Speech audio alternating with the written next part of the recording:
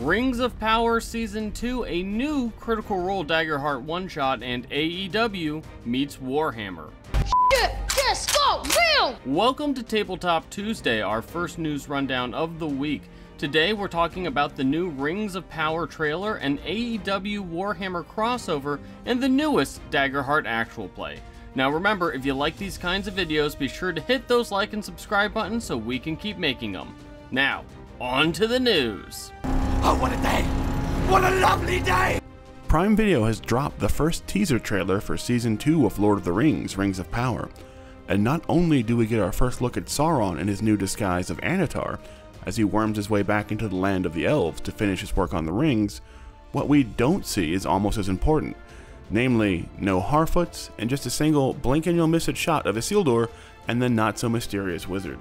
Season 2 seems heavily focused around the creation of the other rings, and Sauron hiding in plain sight as Anatar, his fair form, as he works to complete them all. So will Season 2 win back the Tolkien fans who may have bailed on Season 1?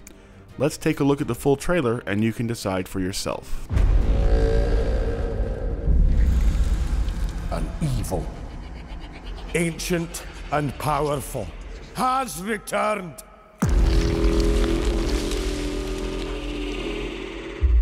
Prepare yourselves.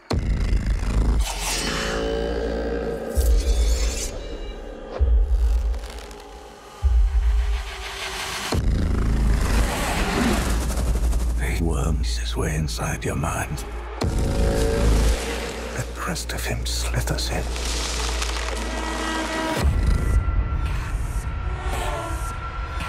I think he has been here. I think he's been here among us all along.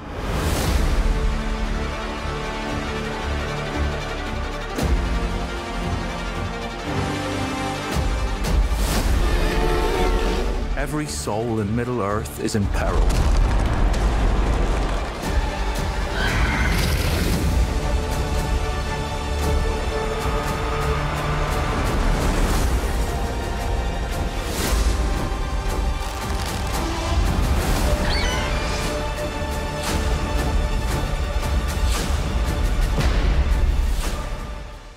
Now you have my attention.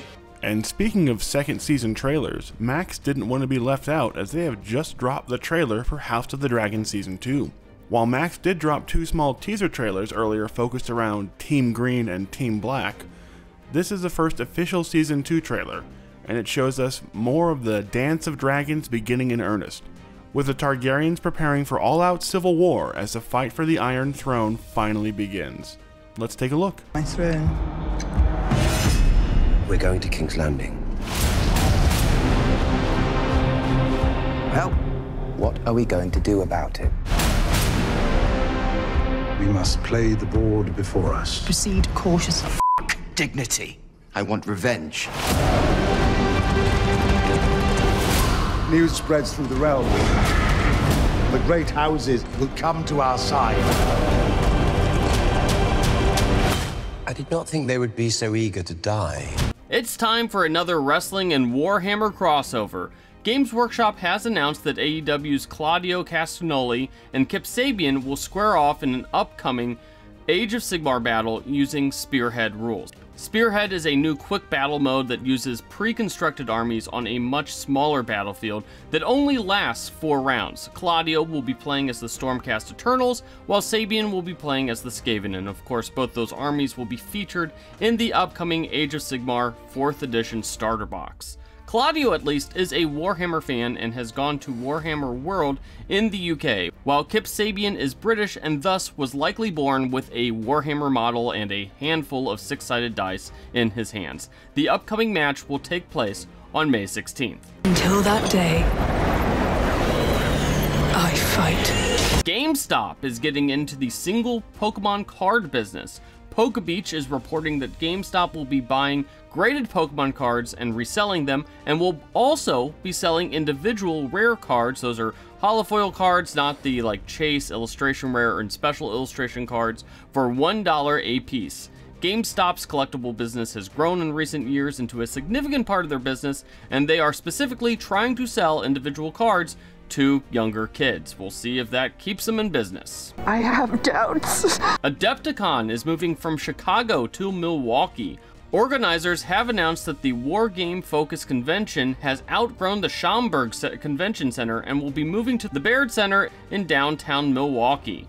While the convention moving north means colder weather, this convention does take place in March after all, the Baird Center will have plenty of parking and triple the space of Adepticon's current venue. The next Adepticon will take place from March 26th to March 30th in 2025. Can't wait! MCDM's Flea Mortals joins a growing list of third-party sourcebooks now available on D&D Beyond. While D&D has slowly been adding more and more high-quality third-party 5th edition supplements and adventures like Humblewood and the Drakkenheim books, Flea Mortals, which we called one of the greatest 5e supplements ever written, was created by the team who is currently working on the MCDM RPG, a direct competitor to Dungeons & Dragons. While not unheard of, as Kobold Press's Tomb of Beasts is available on D&D Beyond, despite Kobold Press also releasing Tales of the Valiant and their Project Black Flag SRD to compete with D&D, the MCDM RPG smashed crowdfunding records last year and is poised to be one of the biggest competitors D&D has faced in years. So it's nice to see that Wizards of the Coast seems to be intent on bringing in the best content they can find for D&D Beyond, regardless of how they may be directly fighting for that same market share down the road. Flea Mortals is available now on D&D Beyond and can also be bundled with another MCDM release, Where Evil Lives, right now on the D&D Beyond marketplace. Hot damn! And finally, Critical Role is bringing back their Daggerheart group for another playtest. The Menagerie is returning for a new live one-shot that will air on Twitch, YouTube, and Beacon later today, that's Tuesday. The game will feature a leveled up Menagerie continue their playtest run. Now, as a note, if you want to see the characters level up to get an idea of how Daggerheart leveling up works, Critical Role will be airing that over on their channel in just a couple of hours. Well, that's all the news that we have for you today. Let us know what your favorite story was in the comments below.